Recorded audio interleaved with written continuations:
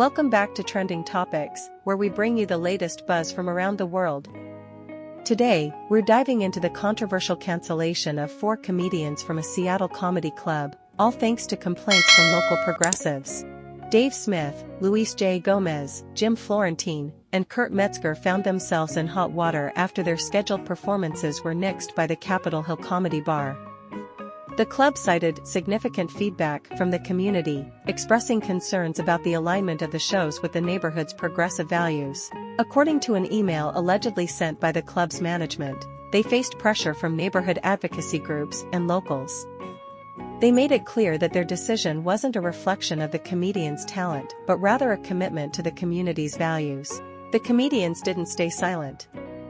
Jim Florentine took to X platform, expressing his disbelief, while Kurt Metzger couldn't resist adding some humor to the situation. Luis J. Gomez chimed in on his podcast, questioning the club's decision and even throwing some shade at his former agent. It's worth noting that the club is located in the historic CHAZ district, a hotspot for activism following George Floyd's death. Could this context have influenced the decision? Perhaps. What do you think about this comedy club controversy? Should comedians have the freedom to perform regardless of their material? Or is it important for venues to align with their community's values? Let us know in the comments below, and don't forget to like and subscribe for more trending topics.